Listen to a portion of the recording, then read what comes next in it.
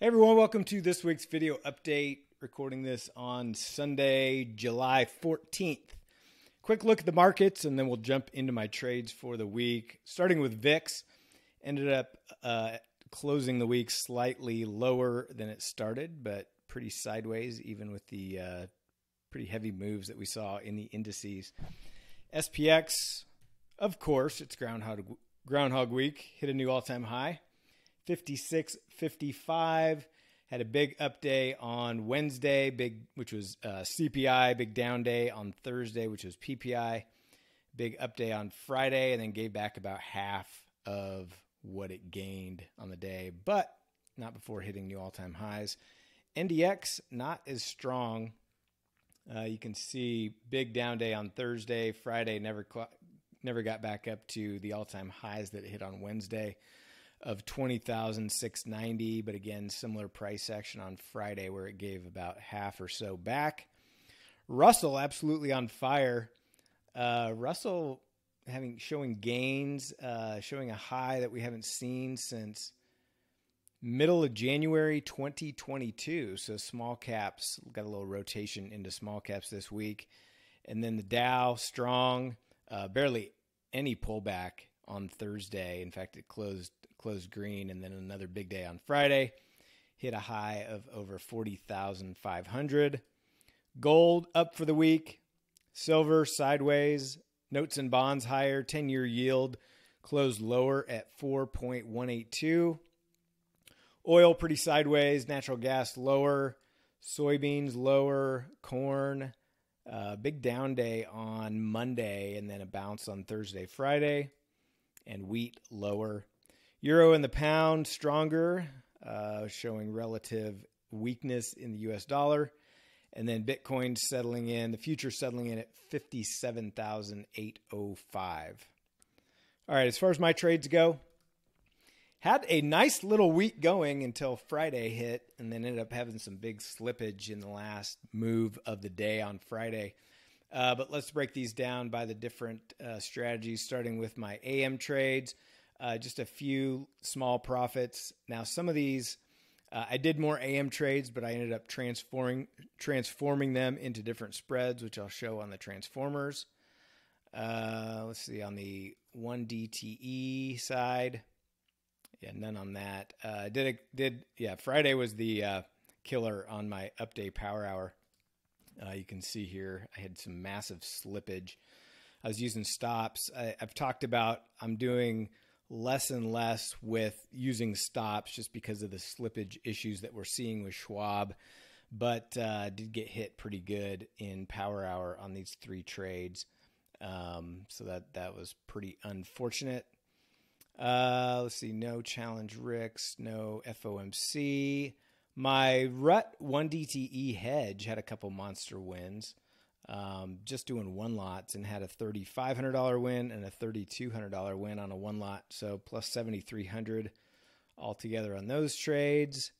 Let's see, I may have had another power hour. Let me just get all these checked.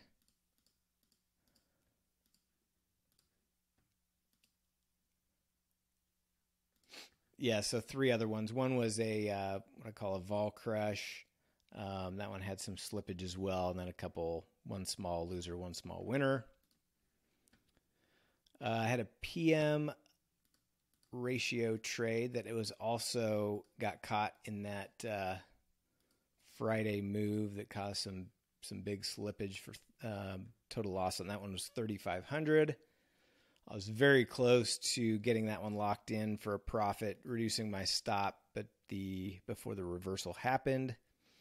On the price action side, I had a nice winner of 3,400, loser 3,250, minus 17 plus 250, so a little bit red on those. I did a lot more, and the majority of these I transformed into some other spreads, so I'll show you that in my transformers.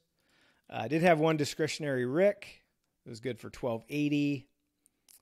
And then one DTEs and two DTEs. Just one loser. This was discretionary, minus 5,200. I did some more 1 and 2 DTE on my transformers. I'll show you those.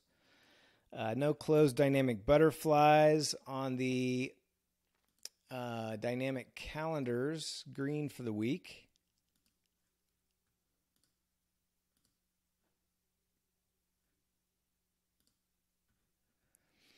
So on my calendars, only had one loss, and it was basically a scratch, and it was actually a big winner, or big. It was like a 15 to 20% winner at one point. It was actually towards the end of the day, and I had to coach my son's baseball game, and so I ended up getting this closed from my phone. Ended up being a small loss. One of those that I held it like I was supposed to till the time I was supposed to exit, but had I closed earlier, it could have been a win. But either way, about 3,700, I think, on calendars for the week. Yeah, 3,100. So decent week for calendar spreads. Options selling.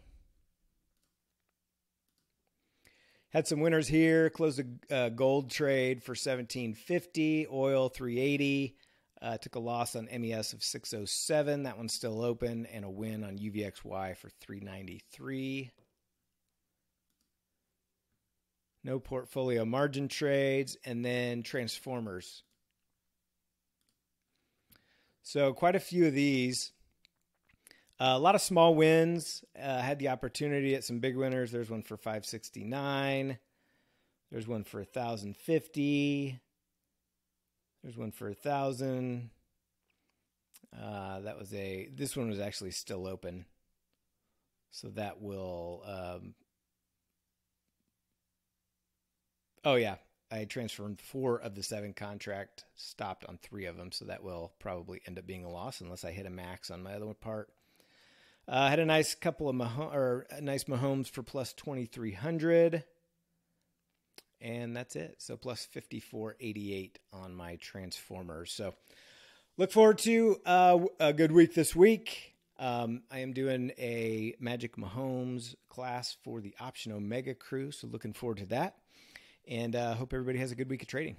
Cheers.